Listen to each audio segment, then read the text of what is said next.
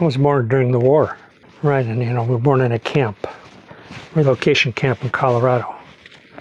And then after the war, my father, we were originally from California, in fact, Gardena. So after the war, we came back, and actually we settled in San Pedro, not too far from here. We were on Cabrillo. And then we lived there for a few years, and then my mother didn't like the neighborhood because I was having trouble in school because we're getting in fights and everything because you're picking on the Japanese kid, And I'm the kind of guy who's okay. I don't back down. You want to challenge me, I'll go all the way. I don't care what it takes. I went to Harbor City Elementary School and went to Fleming Junior High School. That was way before Carson was Carson. Carson was basically farmland at that time. In fact, I was raised in Harbor City, went to the local schools, went to Narbonne High School.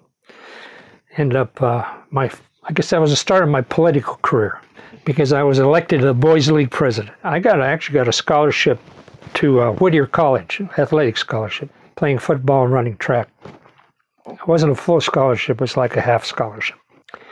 But anyway, I got hurt playing football, so my scholarship was gone.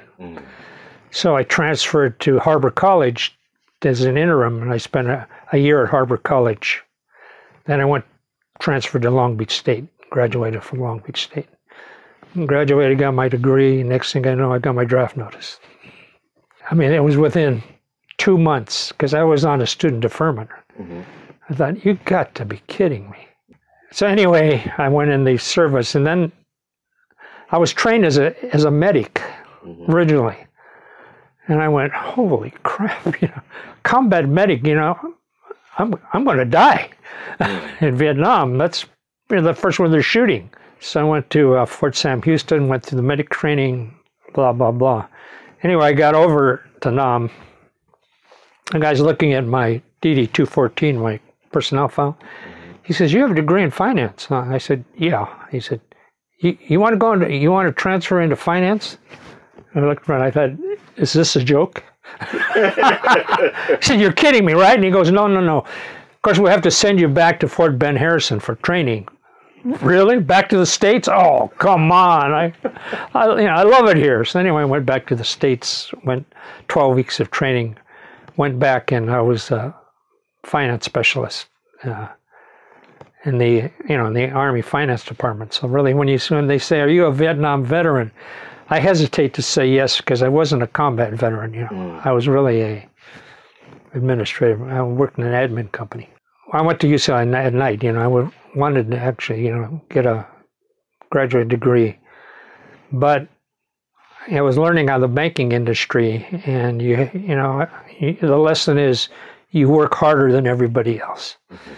So I was having a difficult time quitting my job because I wanted to stay and continue to work so I could get noticed. And so I dropped out of UCLA. But, I was going up in the banking ranks, so I ended up, vice president at Union Bank. So they sent me to Stanford for a graduate study. They have an advanced banking seminar every summer for 3 summers. So I was going to Stanford.